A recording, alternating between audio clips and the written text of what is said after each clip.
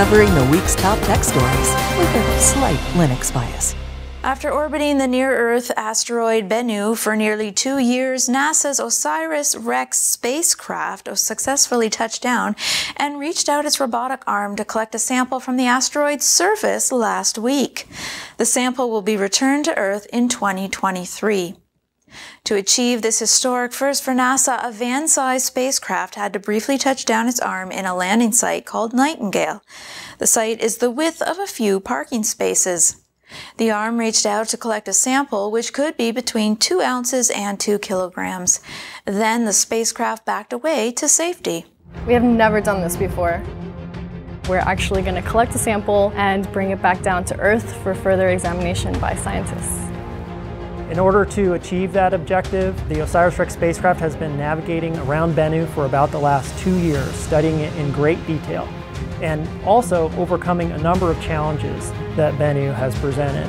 We were looking for locations on Bennu that were 50 meters in diameter, relatively flat, and covered with fine-grained material. And by fine-grained material, I mean stuff that's the size of a dime or smaller. We realized that there were no sites on Bennu that even came close to meeting this criteria. Everywhere we looked was too small and covered with boulders. So we actually had to fly a number of additional close passes over the asteroid and rethink our entire plan for grabbing the sample.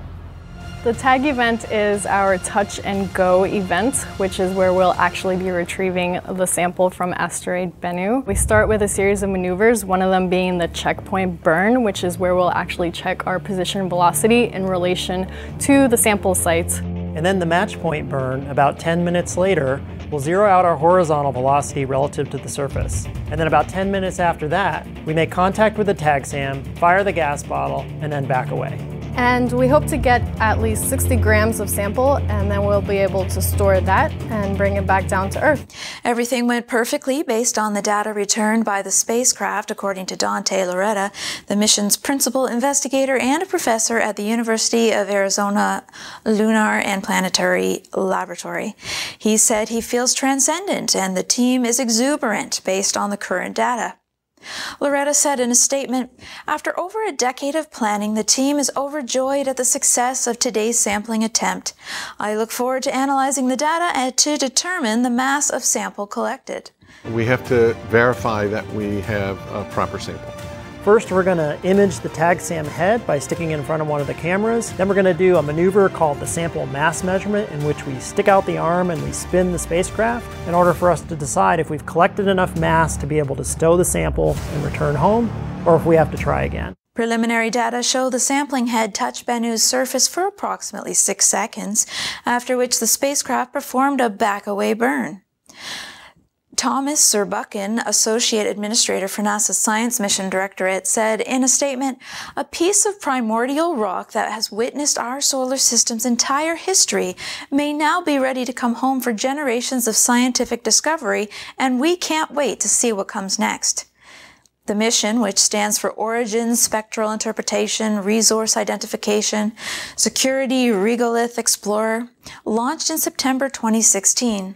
Since arriving at Bennu, the spacecraft and its cameras have been collecting and sending back data and images to help the team learn more about the asteroid's composition and map out the best potential landing sites to collect samples.